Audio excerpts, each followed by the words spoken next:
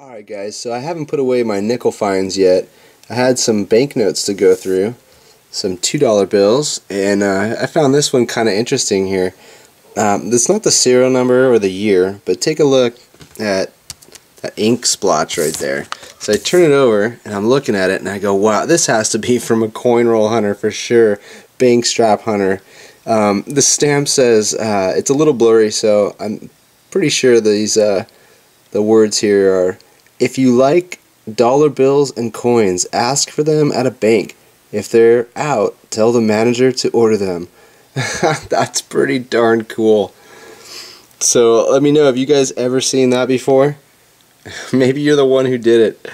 I'm not sure, but I'm betting they watch some of these coin roll hunting videos in our community out here. So anyways, I found it. If you did it, it made it to Arizona, and I'm gonna keep hunting. Take care, guys.